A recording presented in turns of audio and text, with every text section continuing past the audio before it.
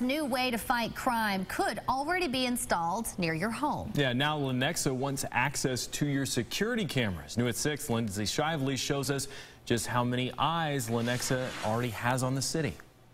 Caught on camera, Lenexa police say this store surveillance was enough to identify Clifford Lee Miller last year. The 48-year-old now awaits trial on more than 10 area robberies.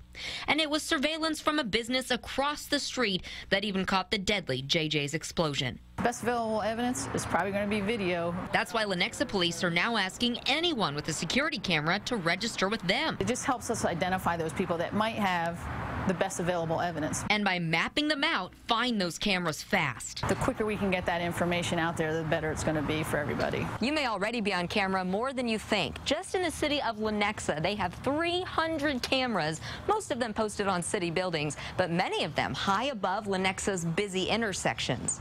In fact, almost 15% of Lenexa car crashes get caught on camera.